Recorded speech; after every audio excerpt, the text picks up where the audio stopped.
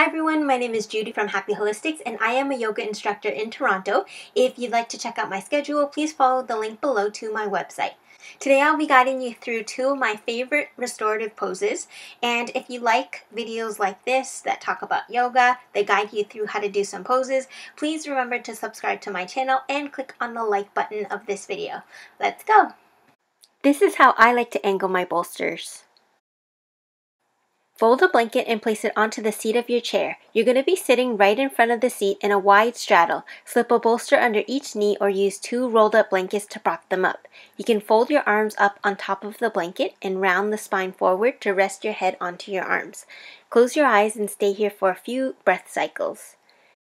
Like I said earlier, if you don't have access to bolsters, just take two blankets and fold them to roughly the same height, like I'm doing here. Slip these under your knees instead.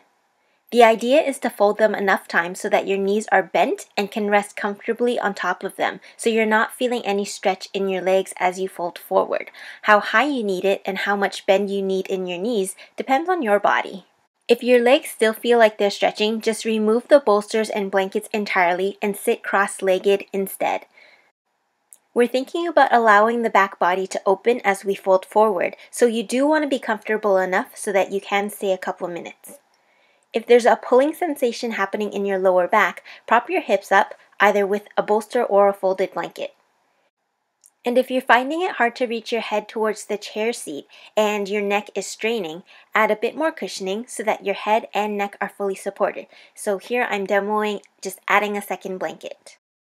In the beginning, stay anywhere from 3 to 5 minutes. As your body becomes more familiar with this pose, quieting the mind and being comfortable in the shape, feel free to stay for up to 10 minutes.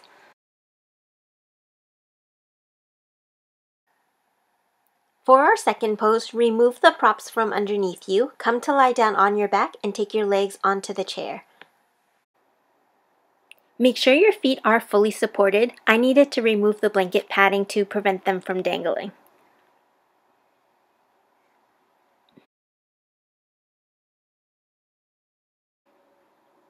Slipping a bolster or folded blanket under the hips can also do the trick, and add height to the thighs.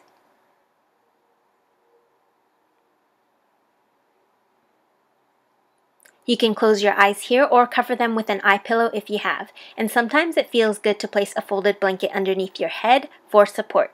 See if you can stay between 15 to 20 minutes, focusing on releasing any tension from the day. Feel heavy in your legs and torso, and allow it to melt into the chair and ground. Make sure that your wrists aren't angled in a way that would cause tension.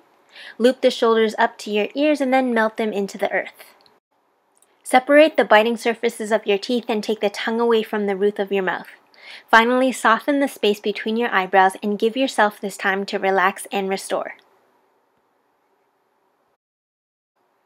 To move out of the pose, gently roll off to one side.